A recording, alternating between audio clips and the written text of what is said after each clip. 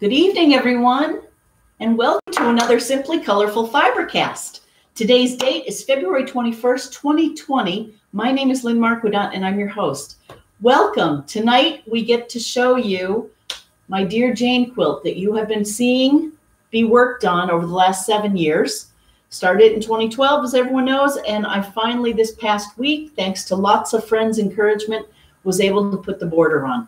So I still have a few little teeny tiny things to work on, a few little areas that need either an applique embellishment, or there are a couple of the flags that need to be fixed with some fabric. For example, I don't know if you can see this, but this one right here wasn't big enough. I had forgotten a piece of fabric on the bottom, and so I put white. And unfortunately, it doesn't have a nice crisp edge because all of the other, against the 1/4 inch piece that's right here around the whole quilt. If you make this quilt and you put the flags on, remember, Brenda Papadakis will tell you this in her book, make sure to put that 1/4 inch of the white all the way around your centerpiece. Otherwise, the flags don't quite fit. So anyway, things like that I have to fix that flag and make it, to put the green fabric so that I get a nice crisp delineation. Anyway, I just heard a ding. Hey, Chris says, holy Jane. Hi, Chris. Nice to know that you're out there. It was great to see you. You looked so skinny. Keep on doing what you're doing. I was in the middle of putting the corners on just an hour ago when Chris stopped by and brought me some dishes. So welcome and hi everyone. Hi Sue. Hi everyone. I can't see now that you can see that I have the camera in a different location.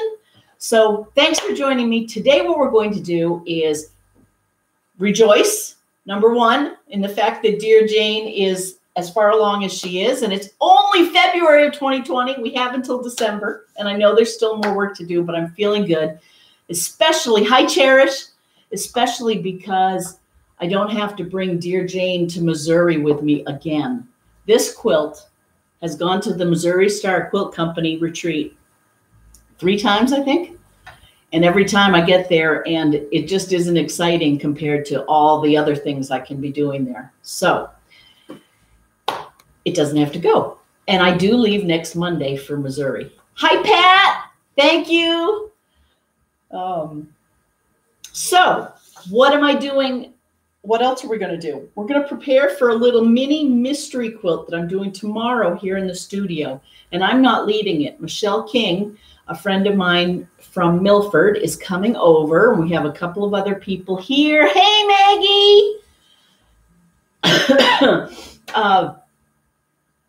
And there are just going to be 4 of us, my sister-in-law, Carol, and we are going to make this mystery. And she sent me the fabric requirements. And so I thought tonight I would iron those pieces of fabric, and I'll talk more about it in a minute, and cut them into fat quarters. That's what I'm supposed to have. But before we do that, I did want to encourage everyone to pick up your project. It's amazing what we can accomplish together in these next few minutes. And always feel free to email me at lynn@simplycolorful.com and share your pictures of what you're working on, and I will share them with everyone. Or you can always, which I like this even better, post it on the Simply Colorful Mystery Quilt Along group. That's where we all share these various quilts, which is such fun. I also wanted to share with you a baby quilt that we finished, and talk about what happened on this day in history, including I have a little tidbit about NASCAR. So if anyone out there likes NASCAR, stay tuned. Okay, so let's pull up the fabric requirements for this mystery. Basically, it's not going to be very exciting what we do today, getting this fabric ready, and none of us are going to know what the mystery is. But next week, I will show you what we do tomorrow, if that makes sense. And I'll try and post pictures on the Simply Colorful Quilt Along during the day tomorrow so that you can see as we go. But let me see what was sent. And I'm sorry, everyone, that I'm missing breakfast on Sunday. Jean and Lima and Kelsey and Joyce and everyone who's out there. Hi, Dawn, if you're out there. Hello, and Cindy. Okay. Main body of the quilt. I need 12 fat quarters, and 3/4 of a yard of contrasting fabric for bars, whatever that means. So I do have this brassica fabric that I just love from my sister. She gave it to me for Christmas. It's a cafe. And it will be a shame to cut it up into bars. I assume that's, but I thought that I would use it because it contrasts so nicely with these purples. And I have these purples that I want to cut into, and I have a lot of this purple. So, and I do have someone in mind for this purple quilt. And it's a graduation present. And so what I thought I would do today is just see if I have 12 of these purples big enough to create a fat quarter piece, which is what, 18 inches by 22 inches? Oh, I'm so glad everyone's out there. Hi, everyone. Hopefully you can see this. I have some pieces that aren't really fat quarters, so it may not work, like this gingham. So hopefully I don't need that. And I've got my iron here. So we're basically ironing, but that's part of the quilting process, right? Oh. And I have a t-shirt quilt on my gamel right over there that came from Cynthia Gebler. So thank you, Jean, for the referrals. She saw it on Hopkinton Uncommon or somewhere online. Okay, so here's one. Not very well ironed. Oh, and I've been using my best press. Where is it? I'm almost out of it. I'm going to have to get some more of that. That is good stuff. Okay, here's another one. So who else is making quilts for events that are happening this spring? I know Deb has made some baby quilts. In fact, she was invited to and I think she'd be okay if I shared this. She's been invited to a baby shower for twin girls, and she made the cutest disappearing 9-patch quilts, baby quilts. She used one similar fabric and then made one in teals and one in purples. And then she used the same minky backing, a pink, and then she outlined it or put the border on with another matching binding that was striped. And they were striking. So I like the idea of making them different but similar, if that makes sense. How fun is that? Okay, so here's 3. Some of this fabric is not that high quality, but that's okay. That's okay. What I think I'm going to do is quilt it very tightly and give it a good wash before I give it away, so it'll have that very tight look, and it will be fine. So we have 1, 2, 3. That is assuming I like the mystery quilt that we do tomorrow, but I'm sure I will. Okay, that one's a little bit shorter, but it'll still work, I think.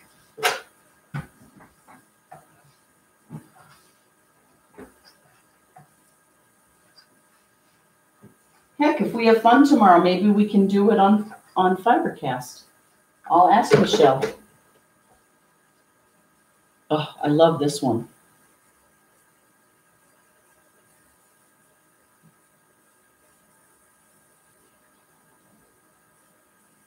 Oh, and our charity quilt program. I don't know if I shared with everyone that The Marathon Quilters Guild, of which I'm part, is making quilts this year for the Tufts Children's Hospital, the floating hospital.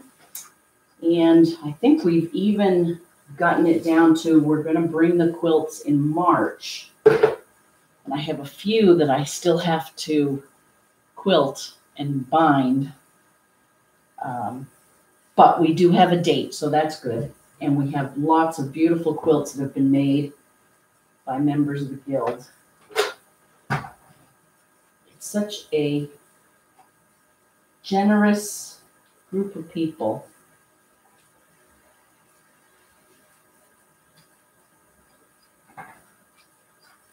I also heard that the Marathon Quilters raffle quilt is hanging down at Ryco Trim. So if anyone down in Rhode Island, just so you know, if you spend $100 there, Ryco and her team there will give you a free raffle ticket. So buy a chance if you're down there. Don't forget to ask for that.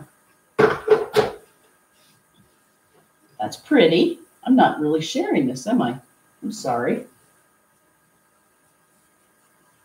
There's one. This one's pretty. I'm sorry. 2.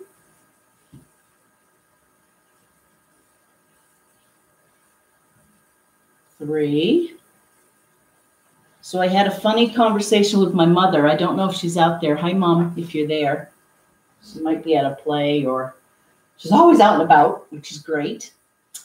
I was talking to her today, and I was bragging, as I want to do, about the fact that I worked 10 straight days. And she was, wow, she was impressed. And she said, I didn't know that you worked Saturday and Sunday. And I had to correct myself and say, no, what I meant was I worked my 5-day work weeks, but for 2 weeks, basically, I didn't call in sick or take a voluntary time off. That's big for me. That's the VTO I always talk about, which I love about this job. It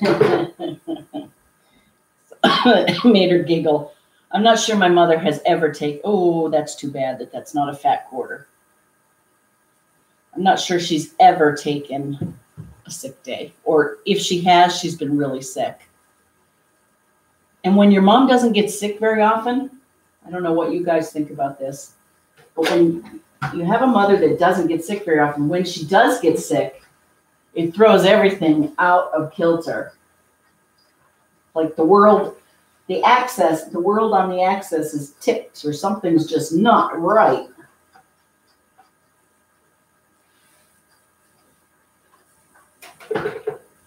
Okay.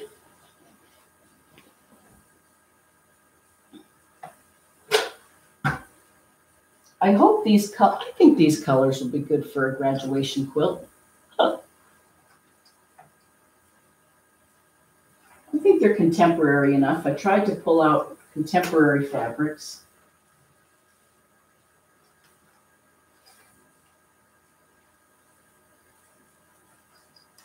Oh, beauteous. They'll all need another iron, but oh, look at that. That's a half yard. So what I can do is I'm just going to cut it.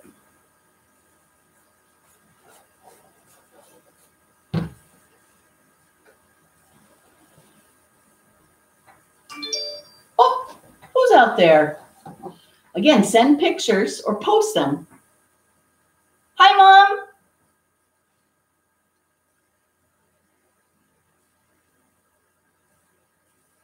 Okay. Chris, you're so funny. Holy Jane. I hope you are resting, Christine. So I reread Animal Farm by, Orson Welles. Who wrote Animal Farm? Hang on. I can't tell it. I can't do that. What a great story that is. Makes you think. I never did read 1984, so I have that on George Orwell. Geez, Orson Welles. This is why I move packages for a living now. So Animal Farm, very good book.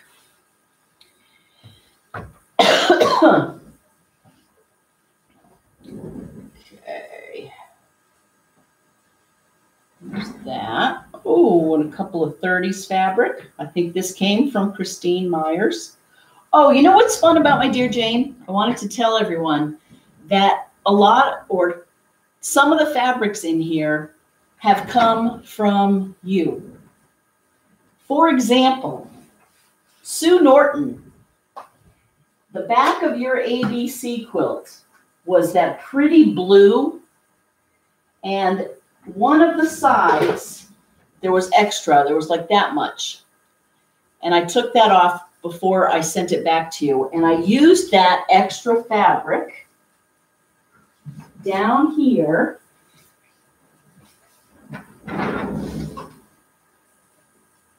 in that flag.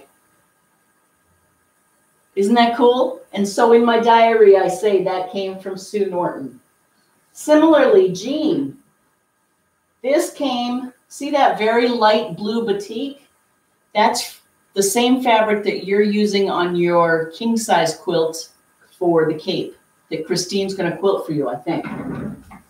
Then over here is a blue that I got from Kelsey at the retreat. And I did that square and realized I'd already done a square in another one, or I mean a triangle. So I kept both triangles. So that's the uniqueness of mine, is that I have two matching triangles. And Sue Norton, I know I'm supposed to look at your quilt and see what is different, and I've not done that yet. So I owe you an answer. Sounded like a nice puzzle.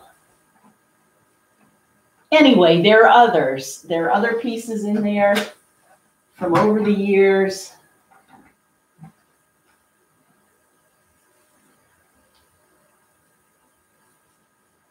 My only thought, well, so I'm pretty excited now that Dear Jane is done. It feels good. It feels fun. The look is growing on me, and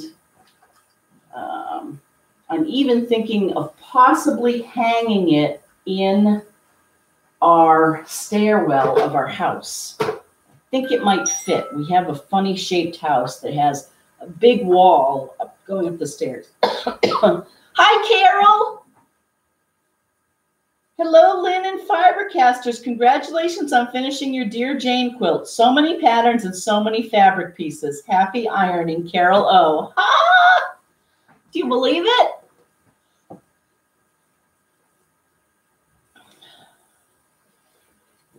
Oh, here's another half yard that I'm going to cut right down.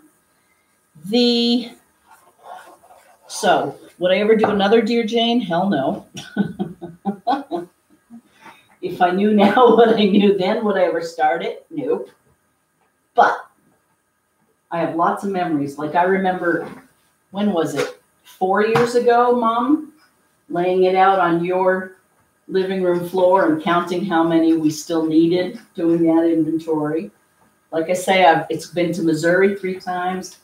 My sister and I looked at it. I think I laid it out at her house. Anyway, enough about that. What other quilts are people working on, or other fiber arts? 1, 2, 3, 4, 5, 6, 7, 8, 9, 10, 11, 12. Yay! Okay, and I didn't even have to use this. I think I can use this then maybe for the backing or for a border. I was thinking it would be kind of neat to get one of these pinks or these, but we'll see. First, we have to see what the mystery quilt looks like. Yes, I have seen it months ago. so I have a vague idea. And,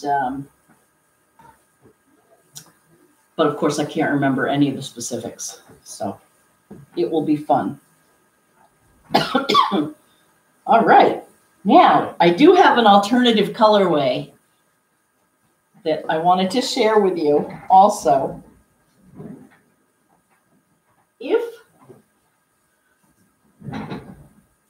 It's these oranges that I keep coming back to. KB's probably laughing because I tend to just gravitate toward orange. It's not like I have any orange in my house, really. But I thought the orange and yellow and red with black might be kind of Halloween-y or striking. But I'm just going to leave those out and see how tomorrow goes. Oh, also, speaking of baby quilts,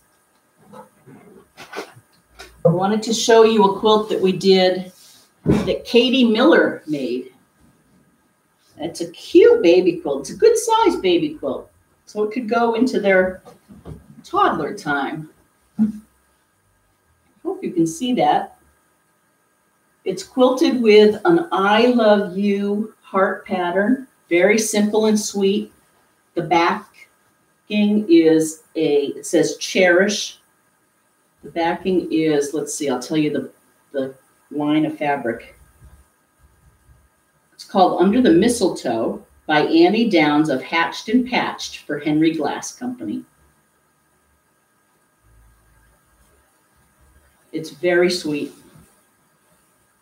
Katie happens to be in Florida for at least the month of February, but we will get this to her in March. I still haven't cut it down. So, and I love hearing from everyone. Wendy, thank you for the referral. I'm just thrilled with the people that I'm meeting and their quilts. It's really fun for me. Okay, what else did I want to talk about? Oh, I know. I want to talk about history. And then we might just have a 30-minute fibercast. Okay, so I gave George Orwell, Animal Farm. I gave my, you want to know what else is on my iPad? Probably not. Send me or post what you're reading. Hi, Carol. Oh, Carol Bell. I've been thinking a lot about you. Carol her company has been bought by someone else. So, and I'm glad to hear you survived that all. There's a lot going on. Who's there? Jean. Oh, you got it. She says, I'm going to need a picture of that last quilt. I will do that for you. In fact, I have it right here. Done. Oh, I'm so glad everyone's out there. So put book recommendations if you have any there. I'm still a novice reader. I'm still figuring out what I like, and I have a short attention span. Like I have David Sedaris. I keep rereading his or re-listening. Theft by Finding Diaries. I have Bill Bryson, A Walk in the Woods, and I have The Little Paris Bookshop by Nina George. Aw, thanks, Jean. Let's see. Okay, so. Oh, this day in history. In addition to finishing Dear Jane in 2020, other things also happened, like in 1952, in the figure skating world, Dick Button won his second Olympic figure skating gold. That was big. He captured his first gold prize at the 1948 Olympics, becoming the first American to ever take home the men's title. Wow. Okay. In 1972, President Nixon went to China for talks.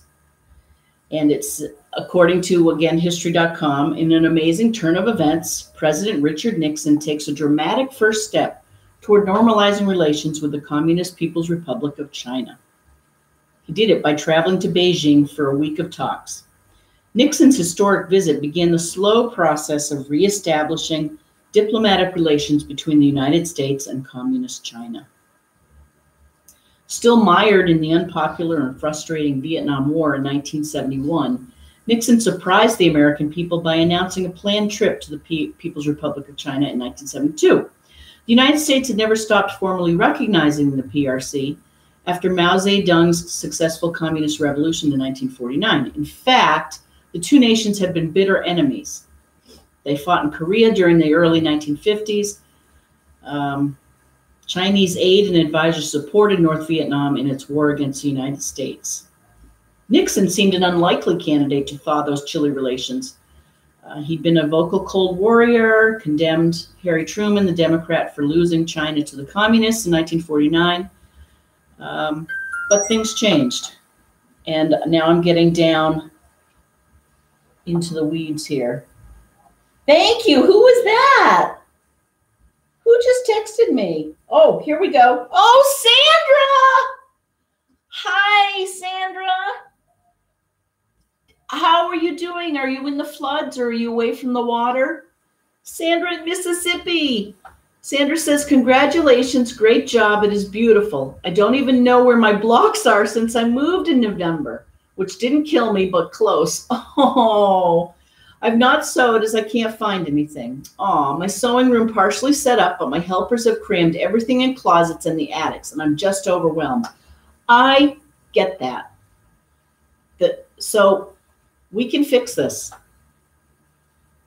Yes, it will get better when weather warms up. Wind chill here this morning in the teens and just too cold for me to function. Have a great weekend, Sandra. Oh, Sandra, I've been thinking of you. Thank you for writing in. I know what you mean about being overwhelmed. If you looked in the studio, you can see it's better now. I had piles of things and they were just encroaching, just coming in on me. So I made a concerted effort. Actually, it was thanks to Deb Linehan, who was doing 12 days of purging or chores. And she said, just break it down into little steps. Like one day, clean one drawer. Another day, and she had some good examples, none of which I've done, by the way. But it sounded good. But I did tackle my sewing room the same way. I just picked one area and I said, today I'm going to clean that up and that'll be done. So, oh, Sandra, I'm so glad. I'm glad that you've lived through the move, and hopefully, maybe a little crocheting or a little knitting or just making a dishcloth or something. But most of all, I'm just so glad you could join us. So have a great weekend. I still have the card you sent me, the little prayer card when Bob fell. I have all the gifts that everyone has given me, by the way. So thank you. Okay. Oh, more history. I'll stop talking about President Nixon going to China. So we did that in 1972. What happened? Oh, now what happened? Hello.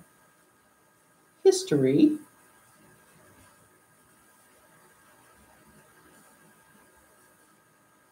Okay. It's loading. Back in 1885, the Washington Monument was dedicated in honor of America's revolutionary hero and first president, President Washington. Oh, no. Where's Malcolm? Malcolm X was assassinated on this day. I'll read a little more about that in a minute. Yeah, in 1965. So in New York City, Malcolm X, an American African nationalist and religious leader, is assassinated by rival Black Muslims while addressing his Organization of Afro-American Unity at the Audubon Ballroom in Washington Heights. I don't think they've ever really found who did that. Let's see. NASCAR. In 1948, NASCAR was founded. So on February 21st, 1948, the National Association of Stock Car Racing, or NASCAR, as it will come to be widely known, is officially incorporated. NASCAR racing will go on to become one of America's most popular spectator sports, as well as a multi-billion-dollar industry. And I'm going to load it and talk about it more because as you know, I'm getting a bit more into NASCAR. In fact, last week's Daytona 500, Mom and I were talking. Ryan Newman, who had a crash in the last lap of the Daytona 500, was a bad crash. Mom said he walked out of the hospital, so he has gone home. I don't know what his injuries were per se. I'm not sure they're saying that. I haven't looked it up, but that was really good news because that was quite a crash. But anyway, back to the fun part of NASCAR and the thrill of NASCAR. It says, and the fact that it was founded back in 1948 on this day, it says the driving force behind the establishment of NASCAR was William Bill France Sr., a mechanic and auto repair shop owner from Washington, D.C., who in the mid-1930s moved to Daytona Beach, Florida. The Daytona area was a gathering spot for racing enthusiasts, and French became involved in racing cars and promoting races. In fact, I think, didn't they even race on the sand? Or am I making that up? After witnessing how racing rules could vary from event to event and how dishonest promoters could abscond with prize money, France felt there was a need for a governing body to sanction and promote racing. He gathered members of the racing community to discuss the idea, and NASCAR was born. France served as NASCAR's first president and played a key role in shaping its development in the sport's early decades. NASCAR held its first strictly stock race on June 19, 1949 at the Charlotte Speedway in North Carolina. Wow, some 13,000 fans were on hand to watch Glenn Dunaway finish the 200-lap race, first in his Ford. However, Jim Roper, who drove a Lincoln, collected the 2,000 prize after Dunaway was disqualified for illegal rear springs on his vehicle. Wow. And it goes on. Let's see, what else happened on this day? It might be about, let's see. I don't know what this is. In 1916, the Battle of Verdun begins. A shot from German Krupp, 38-centimeter long-barreled gun, bombarded French forces across the Meuse River, striking cathedral in Verdun, France, beginning the Battle of Verdun, Verdun. I know, if you weren't asleep before, you are probably falling asleep right now. I know, you guys. The Battle of Verdun would stretch on for 10 months and became the longest conflict of World War I. Wow. By the beginning of 1916, the war in France, from the Swiss border to the English Channel, had settled into the long slog of trench warfare. Despite the hard conditions in the trenches, Erich von Falkenhayn, chief of staff for the German army, believed that the key to winning the war lay not in confronting Russia in the east, but in defeating the French in a major battle on the Western Front. Ugh. Too much over my head. Okay. So I think those are the main highlights on what happened in this day. February 21st, 2020, what happened? We finished Dear Jane. So, and we prepared for tomorrow's mystery quilt. I think that's all I have. I will be broadcasting either back here next Friday or somewhere en route from Missouri, or maybe from Missouri. So with that, thank you all for joining me and sharing the information about Simply Colorful. Thanks for sending in your quilts. I'm always thrilled to do your quilts on my Gamble. And let's keep her running. And with that, just do what you love. Do something for yourself. It's very important. I think that's it. Have a good weekend, everyone. And thanks for joining me. Bye.